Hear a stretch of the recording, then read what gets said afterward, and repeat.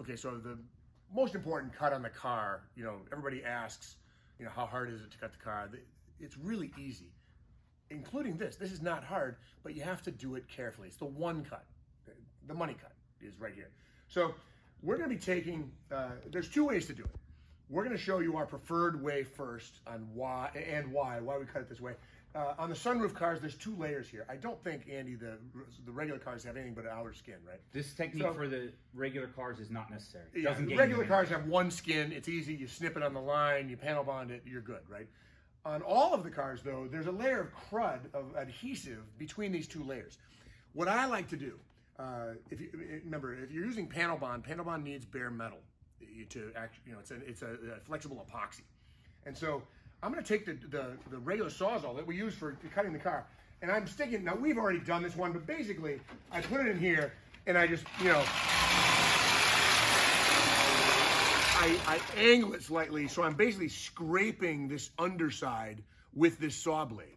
Now we broke this free already. You can see the adhesive here, it's like a powder almost. We broke this free, but underneath here, you're gonna be able to if you tried to grind this, it would gum up your grinding disc. It's like rubbery, right? And so I get rid of that.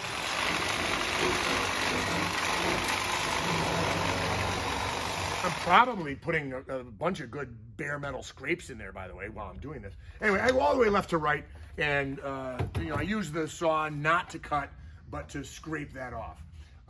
Andy came up with these great, you know, Amazon, he said, what are they called? Door shims. Door shims. These are flexible composite door shims. They've got to be a dime a dozen, Andy. Yep. I can't imagine them. About 50 a pack. And these things can slide between here while you're cutting. I mean, check these out. I mean, all you need to cut this line, I don't use the Sawzall. You can use the Sawzall if you're going all the way through, but you'll have little burrs and stuff that you have to do body work on later. You have to flatten it out. Preferably, you've got a circular saw with either an abrasive blade, right, like the kind you use to cut bar stock, right, or a metal cutting blade that you're going to go very slow with, and you can set the depth of the blade maybe 1/4 of an inch, right, and you can line it up, you can see where it's going to go, and you can cut from this corner to that corner, this flat surface, without cutting this underlying layer. So our rough cut, as you saw in some of the other stuff, is an inch beyond our, you know, our rough cut here is an inch rearward from our final cut on the skin, okay? So we're gonna cut this outer skin away. Andy's got some air shears or some power shears that, you know, nibble away and take a very clean cut with a power tool. You can use the circular saw. You know, there's a bunch of different ways. If you have a die, you know, a die grinder with a cutoff wheel, you can just walk across. Whatever tools you have, you can use to cut this. My point is, keep the bottom, keep this area where the sunroof is sticking out an inch beyond the final cut outer skin. So these are the power shears.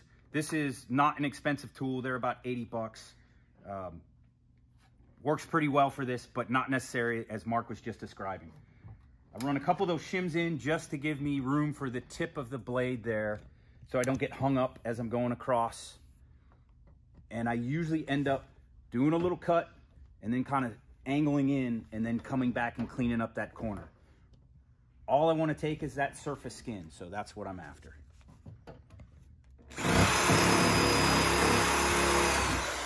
Cut to that final cut line, and now I'll work my way back across.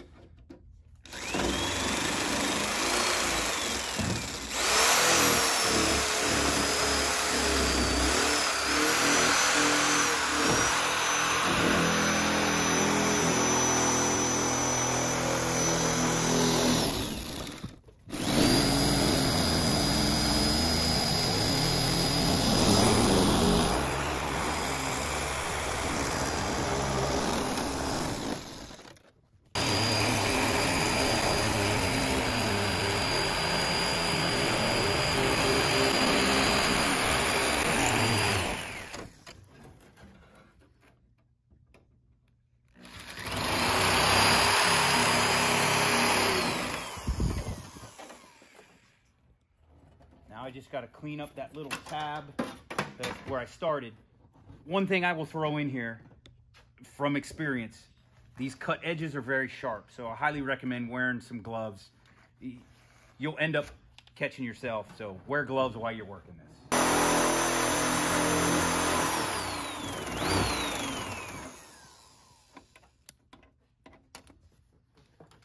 And now we're back to the Sawzall. All right. So we're going to use a Sawzall to take off the corner pieces. And remember, you guys, the skin here is very light. You're going to be putting fiberglass, the leading inch of the fiberglass rear surround. It's going to tuck under here. And you're going to be, this is kind of self-smoothing, you know. The thing goes in there. You're going to put a couple of rivets or screws in there while the panel bond cures. And then when that final cures, it's pretty much forever. That stuff is, that panel bond is amazing stuff. It really, really anchors this down. And this little lip keeps the panel bond kind of trapped so that you can, you know, kind of bulk this up, you know, grind it down to bare metal, panel bond under here, panel bond inside here. This thing is solid as a rock when you're done the way Andy does it. Okay, so the last cut, we did the skin here. We put a little piece of foam in here, just like we talked about at the very beginning, to keep the headliner down low, just so we don't hit it with the saw blade, right? This outside corner, remember we marked off the final cut earlier, this little line right here. I'm gonna be cutting off just this outer section, and I'm gonna leave the sunroof and this intersection sticking out about 3/4 of an inch beyond the roof skin.